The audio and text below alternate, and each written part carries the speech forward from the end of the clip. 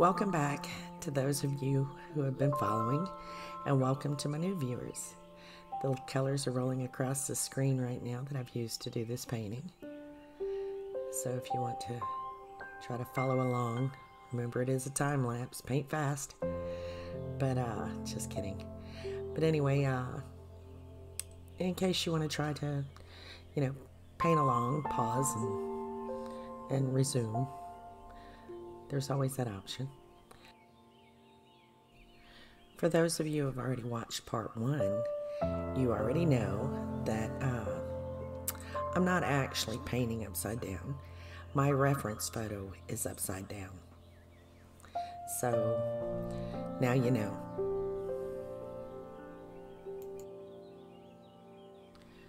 The whole point of this is to train your mind to paint what you see, because your mind plays tricks on you. And next thing you know, you'll be painting what you think something should look like instead of what it actually looks like. So, painting strawberries upside down, you can still tell they're strawberries. But when they're upside down, you're not trying to make them look like strawberries. Does that make any sense? It does to me. So, back to what you're seeing on the video. I'm using my liner brush to put in some highlights on that piece of wood. But as you'll see coming up here, I kind of blur them out and do it again,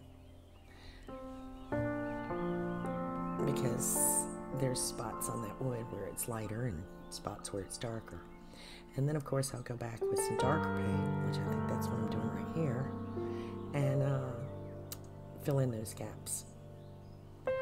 So it's a back and forth process.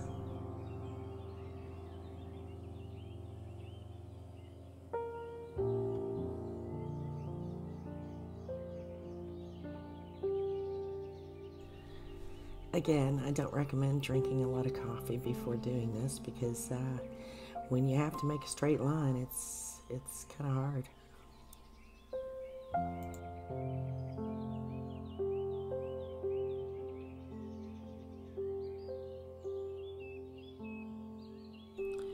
Here I'm putting on the highlights on the strawberries.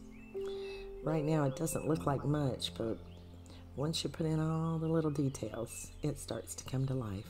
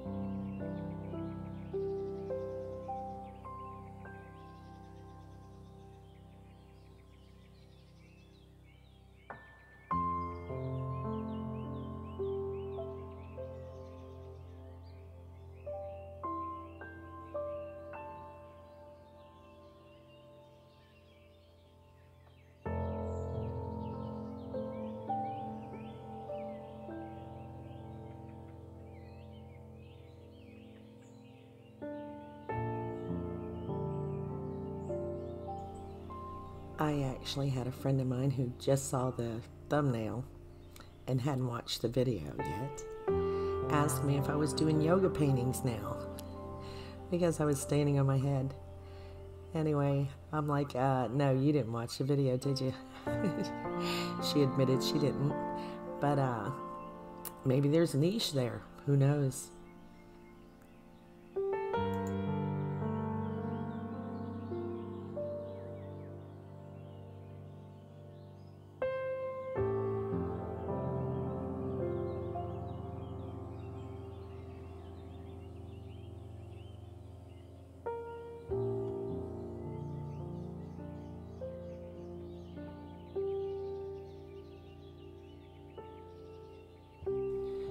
Painting in all those little seeds on the strawberries. At first, you saw that big blotch of white on that big strawberry there in the middle, and you're thinking, oh my God, that's so white. Well, it's the reflection, and that's what color it is, because I'm painting what I see. Because I would have thought that the reflection would be more of a pinkish color or something. But if you paint what you see, you'll get what you paint. You'll see that in the end.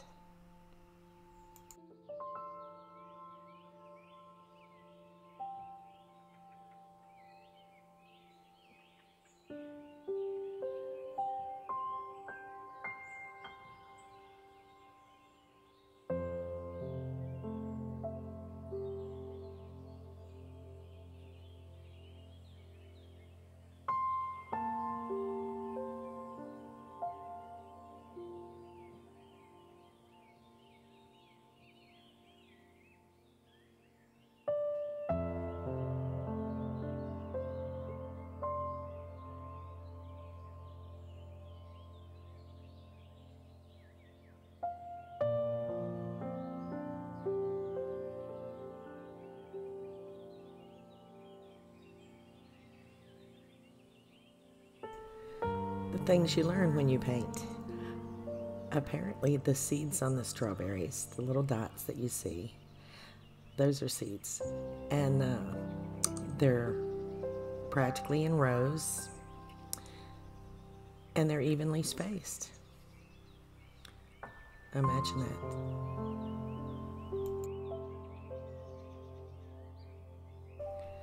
So the next time I go to paint a strawberry, I'll remember this and paint it accordingly.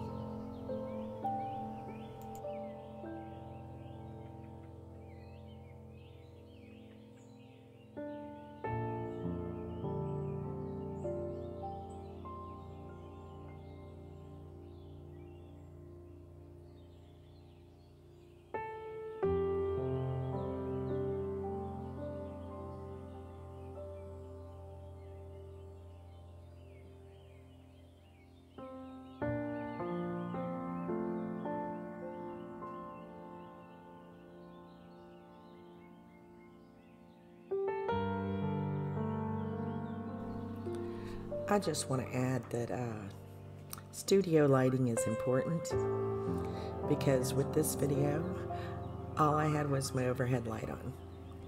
So once the painting was finished, I brought it into another room, and I didn't realize how dark everything was on this painting until I brought it into the other room. And now, if you have light on it, it looks great. But from a distance with dim lighting, you can barely see the strawberry in the background. But studio lighting is important.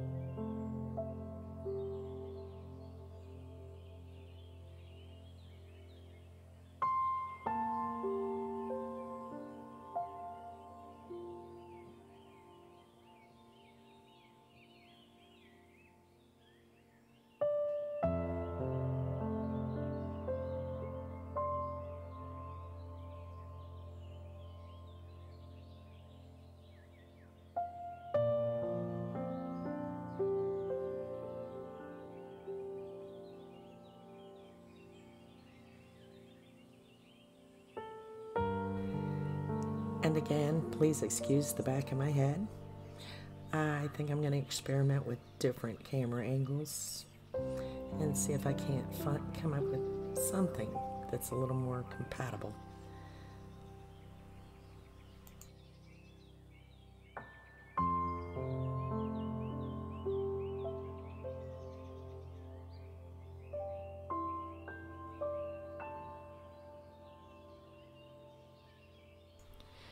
Here you see me using a larger paintbrush to steady my hand, because after further review I had my hand sitting on the brown wood there and was getting paint on my hand, and I had to go back and fix that spot on the painting as well.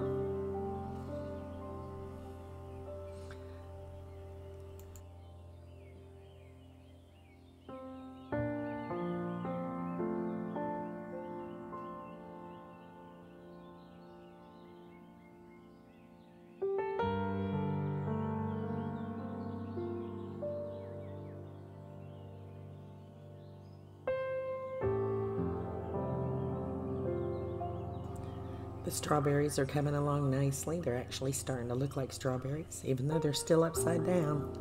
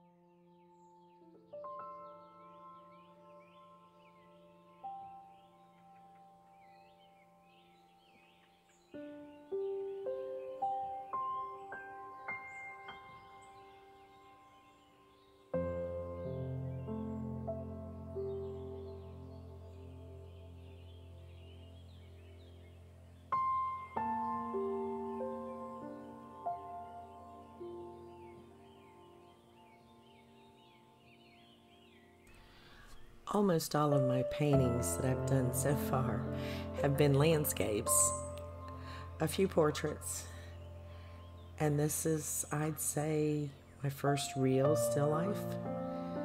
Even though it's not a real still life, it was from a photo, but it's still a still life.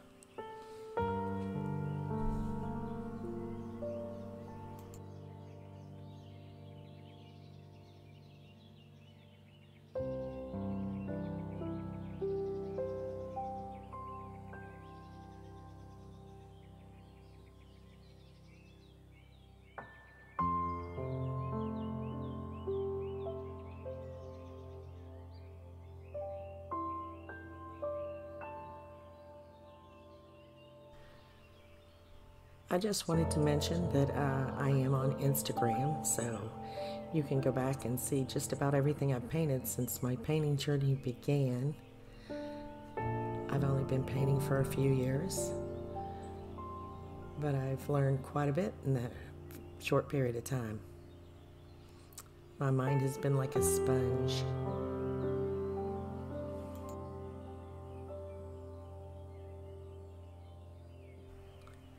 I'm also on Facebook if you want to look me up there.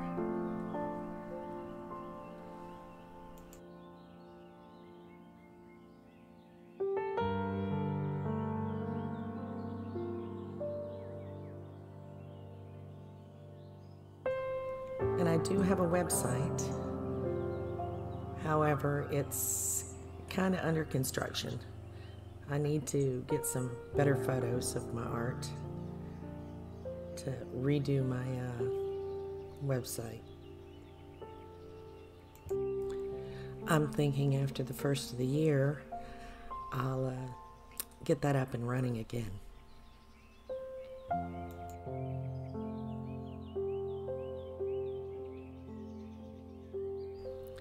I'd like to take a moment to thank all those who are following me And I truly hope that you're getting something out of these videos. If nothing else, I'm getting a lot of paintings out of them.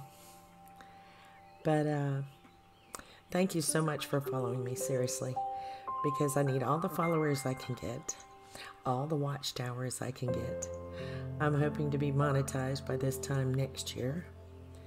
And maybe it could be an early retirement. But I'd have more time to paint. That'd be great. Anyway, here's the finished product. When you turn it right side up, it all makes perfect sense. Now, of course, like I said, if I had done this in better lighting, and here's the reference photo I used. I'll zoom out in just a second to show you. But, yeah. Tell me what you think.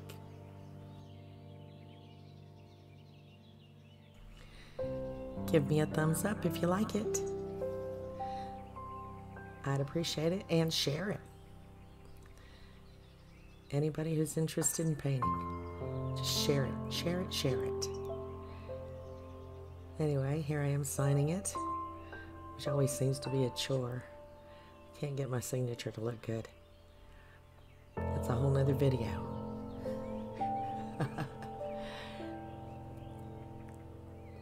Thanks, y'all. Come back next week. We'll be painting something different. I think it's going to be a landscape this time.